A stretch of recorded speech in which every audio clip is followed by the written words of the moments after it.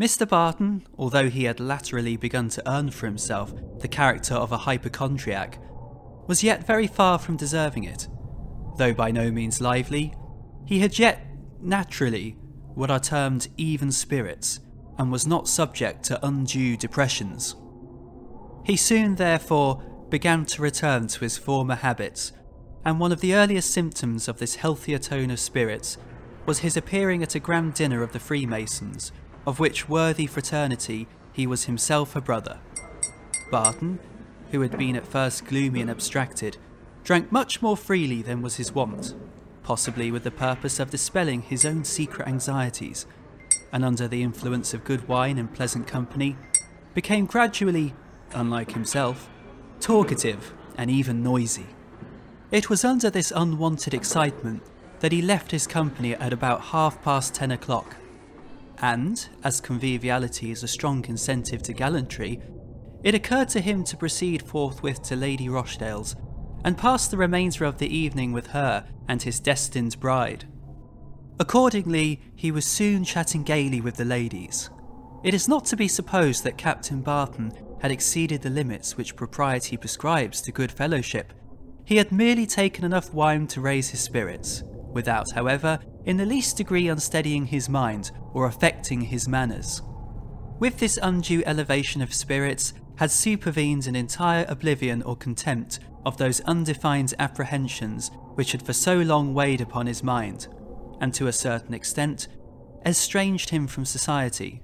But as the night wore away and his artificial gaiety began to flag, these painful feelings gradually intruded themselves again, and he grew abstracted and anxious as heretofore.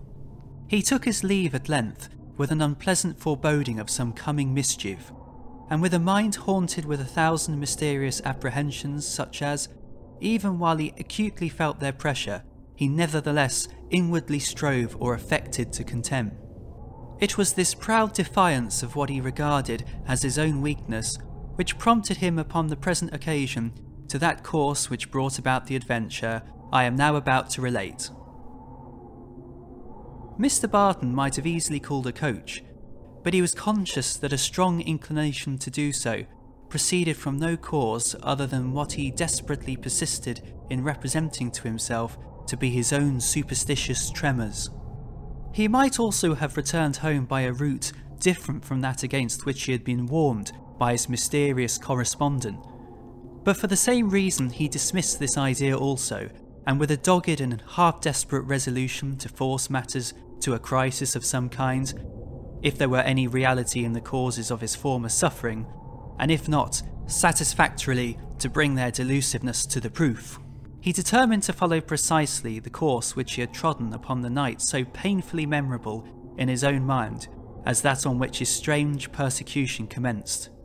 Though, sooth to say, the pilot who for the first time steers his vessel under the muzzles of a hostile battery never felt his resolution more severely tasked than did Captain Barton as he breathlessly pursued this solitary path, a path which, spite of every effort of scepticism and reason, he felt to be infested by some malignant being.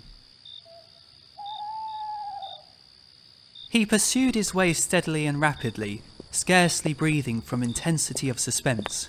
He, however, was troubled by no renewal of the dreaded footsteps, and was beginning to feel a return of confidence, as more than 3/4 of the way being accomplished with impunity, he approached the long line of twinkling oil lamps which indicated the frequented streets. This feeling of self-congratulation was, however, but momentary. The report of a musket at some 100 yards behind him, and the whistle of a bullet close to his head, disagreeably and startlingly dispelled it. His first impulse was to retrace his steps in pursuit of the assassin, but the road on either side was, as we have said, embarrassed by the foundations of a street, beyond which extended waste fields full of rubbish and neglected lime and brick kilns, and all now as utterly silent as though no sound had ever disturbed their dark and unsightly solitude. The futility of single-handed attempting under such circumstances a search for the murderer was apparent, especially as no sound, either of retreating steps or any other kind, was audible to direct his pursuit. With the tumultuous sensations of one whose life has just been exposed to a murderous attempt, and whose escape has been the narrowest possible, Captain Barton turned again, and without, however, quickening his pace actually to a run, hurriedly pursued his way. He had turned, as I have said, after a pause of a few seconds, and had just commenced his rapid retreat, when on a sudden he met the well-remembered little man in the fur cap. The encounter was but momentary. The figure was walking at the same exaggerated pace, and with the same strange air of menace as before, and as it passed him, he thought he heard it say in a furious whisper, "Still alive! Still alive!" The state of Mr. Barton's spirits began now to work a corresponding alteration in his health and looks, and to such a degree that it was impossible that the change should escape general remark. For some reasons known but to himself, he took no steps whatsoever to bring the attempt upon his life, which he had so narrowly escaped, under the notice of the authorities. On the contrary, he kept it jealously to himself, and it was not for many weeks after the occurrence that he mentioned it, and then in strict confidence to a gentleman whom the torments of his mind at last compelled him to consult. Spite of his blue devils, however, poor Barton, having no satisfactory reason to render to the public for any undue remissness in the attentions exacted by the relation existing between him and Miss Montague, was obliged to exert himself and present to the world a confident and cheerful bearing.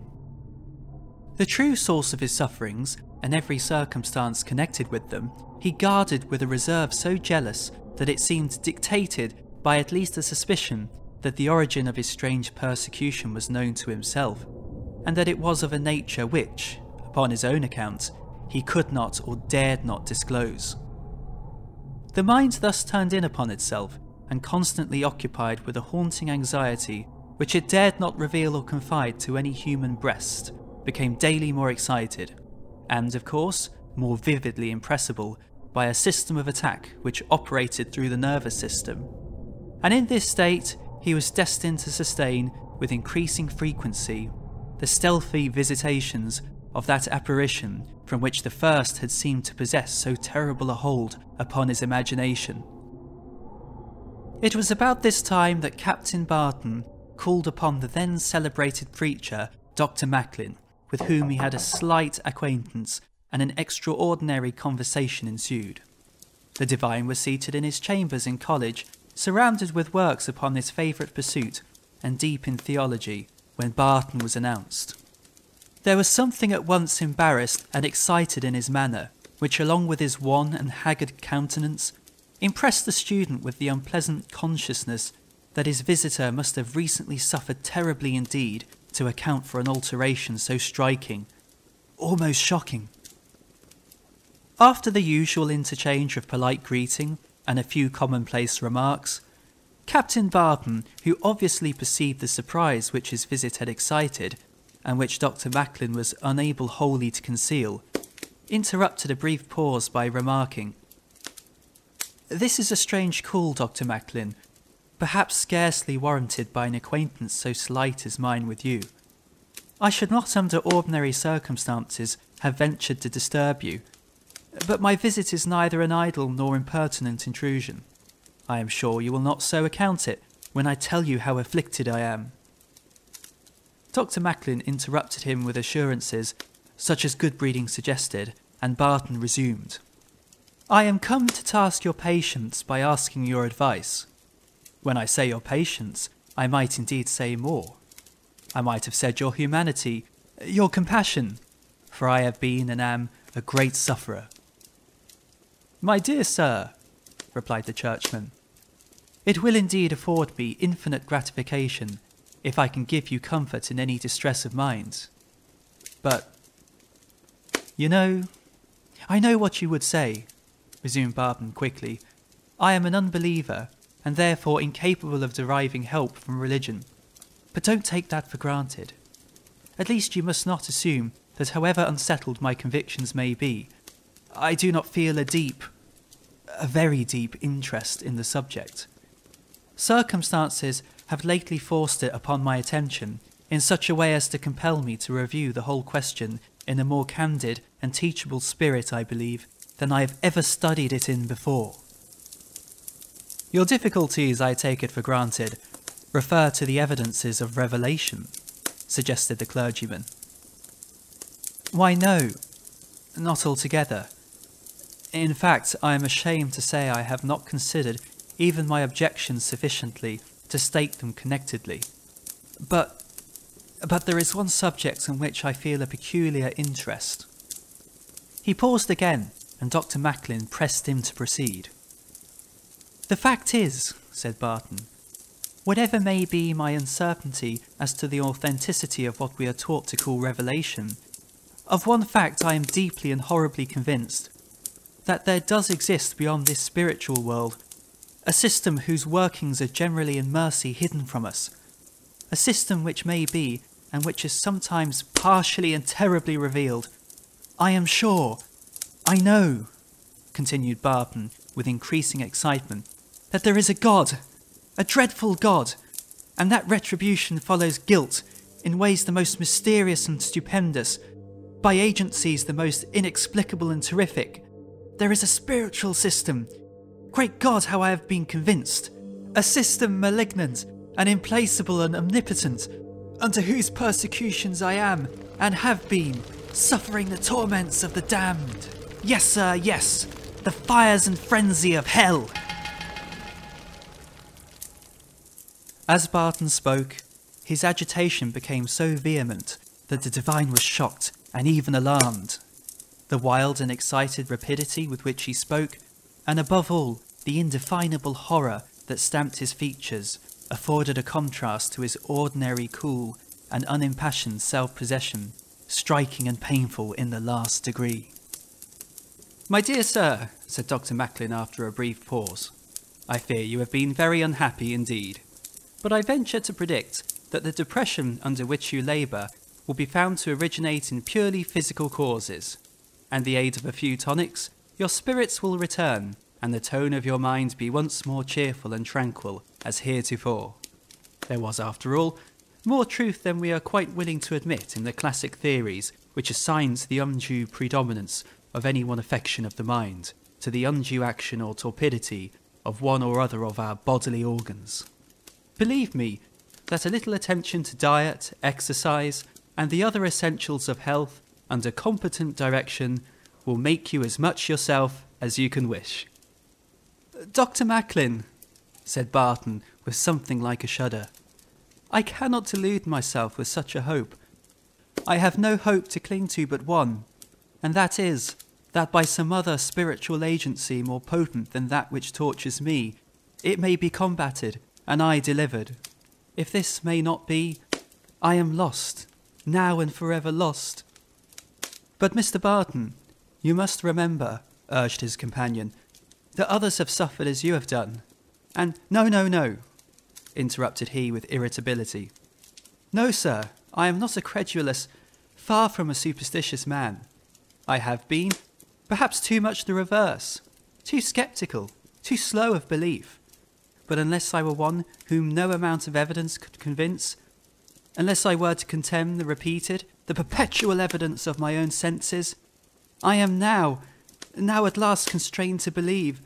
I have no escape from the conviction, the overwhelming certainty, that I am haunted and dogged, go where I may, by a demon. There was a preternatural energy of horror in Barton's face, as with its damp and death-like lineaments turned towards his companion, he thus delivered himself. God help you, my poor friend, said Dr. Macklin, much shocked. God help you, for indeed you are a sufferer, however your sufferings may have been caused. Aye, God help me, echoed Barton sternly. But will he help me? Will he help me? Pray to him. Pray in a humble and trusting spirit, said he. Pray, echoed he again. I can't pray. I could as easily move a mountain by an effort of my will. I have not belief enough to pray. There is something within me that will not pray. You prescribe impossibilities, literal impossibilities. You will not find it so, if you will but try, said Dr. Macklin. Try? I have tried, and the attempt only fills me with confusion, and sometimes terror. I have tried in vain, and more than in vain. The awful, unutterable idea of eternity and infinity oppresses and maddens my brain whenever my mind approaches the contemplation of the Creator. I recoil from the effort, scared, I tell you, Dr. Macklin. If I am to be saved, it must be by other means. The idea of an eternal Creator is to me intolerable. My mind cannot support it. Say then, my dear sir, urged he, say how you would have me serve you, what you would learn of me, what I can do or say to relieve you. Listen to me first, replied Captain Barton, with a subdued air and an effort to suppress his excitement. Listen to me while I detail the circumstances of the persecution under which my life has become all but intolerable, a persecution which has made me fear death and the world beyond the grave as much as I have grown to hate existence. Barton then proceeded to relate the circumstances which I have already detailed, and then continued. This has now become habitual, an accustomed thing. I do not mean the actual seeing him in the flesh. Thank God that at least is not permitted daily.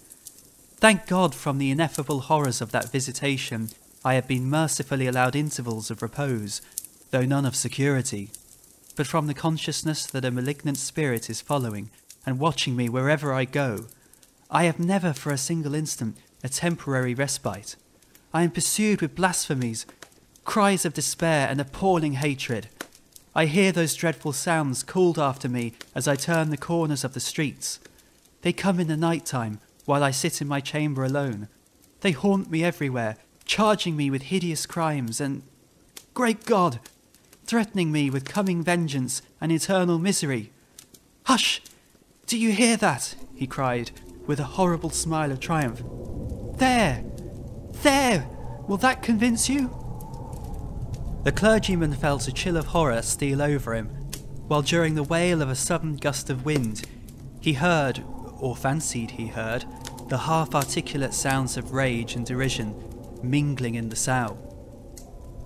Well, what do you think of that? At length Barton cried, drawing a long breath through his teeth.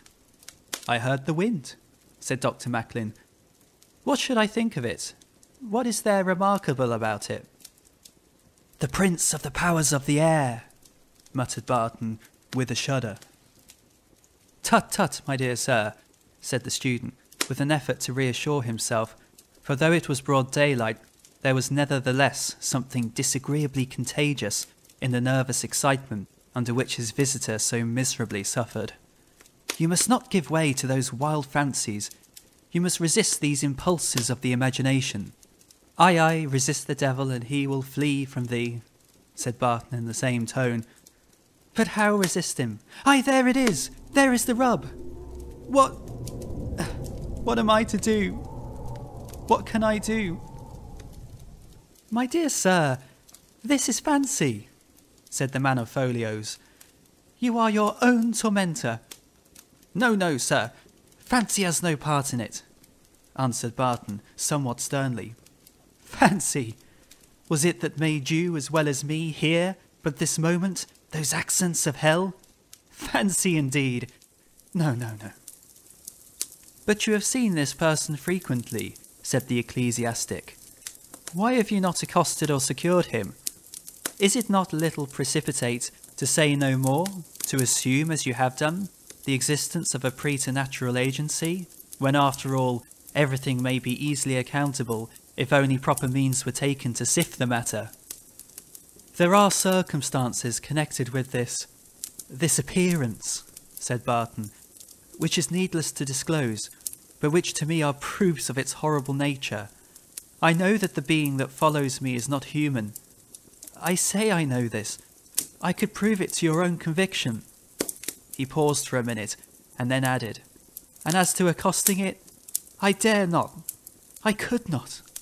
When I see it, I am powerless. I stand in the gaze of death, in the triumphant presence of infernal power and malignity. My strength and faculties and memory all forsake me. O God, I fear, sir, you know not what you speak of. Mercy, mercy, heaven have pity on me. Dr. Macklin, he said abruptly, raising himself and looking full upon the clergyman with an imploring eye, I know you will do for me whatever may be done. You know now fully the circumstances and the nature of my affliction. I tell you I cannot help myself. I cannot hope to escape. I am utterly passive. I conjure you then to weigh my case well, and if anything may be done for me by vicarious supplication, by the intercession of the good, or by any aid or influence whatsoever, I implore of you, I adjure you in the name of the Most High, give me the benefit of that influence. Deliver me from the body of this death. Strive for me. Pity me. I know you will. You cannot refuse this. It is the purpose and object of my visit. Send me away with some hope, however little, some faint hope of ultimate deliverance, and I will nerve myself to endure, from hour to hour, the hideous dream into which my existence has been transformed.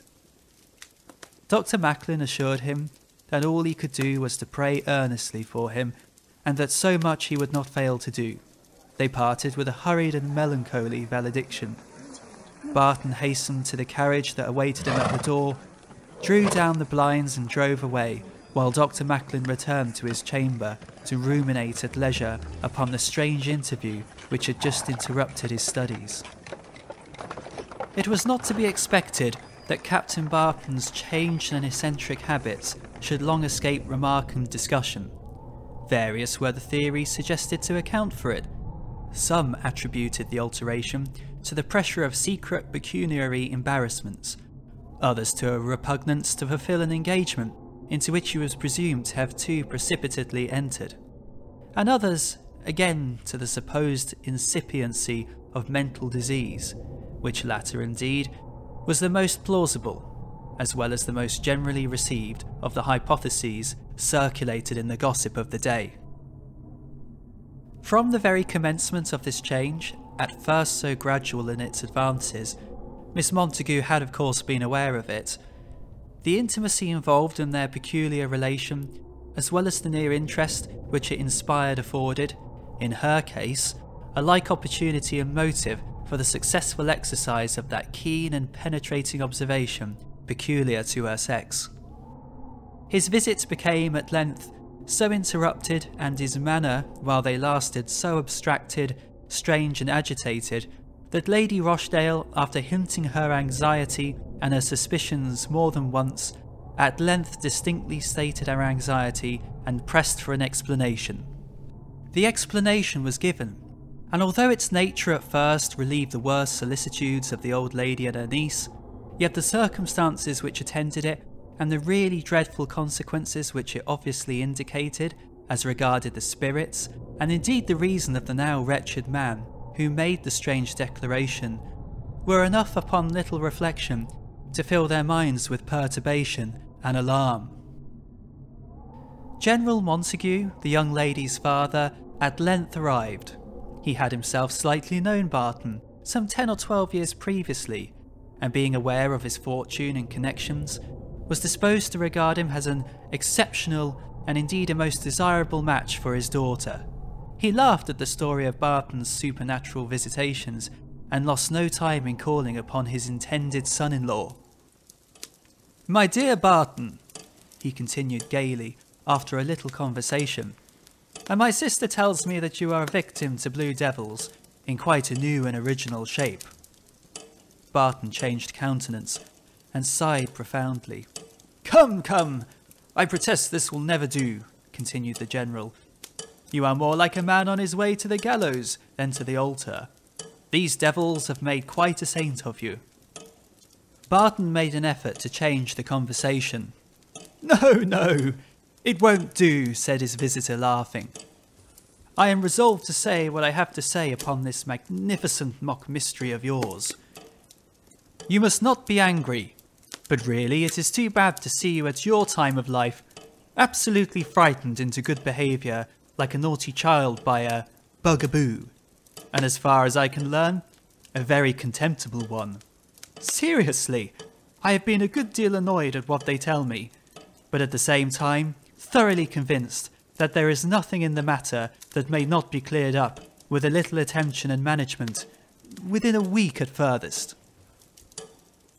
Ah, General, you do not know, he began. Yes, but I do know quite enough to warrant my confidence, interrupted the soldier. Don't I know that all your annoyance proceeds from the occasional appearance of a certain little man in a cap and a greatcoat, with a red vest and a bad face, who follows you about and pops upon you at corners of lanes and throws you into ague fits? Now, my dear fellow, I'll make it my business to catch this mischievous little mountebank and either beat him to a jelly with my own hands, or have him whipped through the town at the cart's tail before a month passes. If you knew what I knew, said Barton with gloomy agitation, you would speak very differently. Don't imagine that I am so weak as to assume, without proof the most overwhelming, the conclusion to which I have been forced. The proofs are here, locked up here. As he spoke, he tapped upon his breast, and with an anxious sigh, continued to walk up and down the room. Well, well, Barton, said his visitor, I'll wager a rump and a dozen I collar the ghost and convince even you before many days are over. He was running on in the same strain when he was suddenly arrested and not a little shocked by observing Barton, who had approached the window, stagger slowly back like one who had received a stunning blow. His arm extended towards the street, his face and his very lips white as ashes, while he muttered, "There! By heaven! There! There!" General Montague started mechanically to his feet, and from the window of the drawing-room saw a figure corresponding, as well as his hurry would permit him to discern, with the description of the person whose appearance so persistently disturbed the repose of his friend. The figure was just turning from the rails of the area upon which it had been leaning, and without waiting to see more, the old gentleman snatched his cane and hat and rushed down the stairs and into the street, in the furious hope of securing the person and punishing the audacity of the mysterious stranger. He looked round him, but in vain, for any trace of the person he had himself distinctly seen. He ran breathlessly to the nearest corner, expecting to see from thence the retiring figure, but no such form was visible. Back and forward, from crossing to crossing, he ran at fault, and it was not until the curious gaze and laughing countenances of the passers-by reminded him of the absurdity of his pursuit that he checked his hurried pace, lowered his walking cane from the menacing altitude which he had mechanically given it, adjusted his hat, and walked composedly back again, inwardly vexed and flurried. He found Barton pale and trembling in every joint. They both remained silent, though under emotions very different. At last Barton whispered, "You saw it?" "It? Him? Someone, you mean? To be sure I did," replied Montague testily. "But where is the good or the harm of seeing him? The fellow runs like a lamplighter. I wanted to catch him, but he had stolen away before I could reach the hall door. However, it is no great matter. Next time, I dare say, I'll do better, and egad, if I once come within reach of him, I'll introduce his shoulders to the weight of my cane." Notwithstanding General Montague's undertakings and exhortations, however, Barton continued to suffer from the self-same unexplained cause. Go how, when, or where he would, he was still constantly dogged or confronted by the being who had established over him so horrible an influence.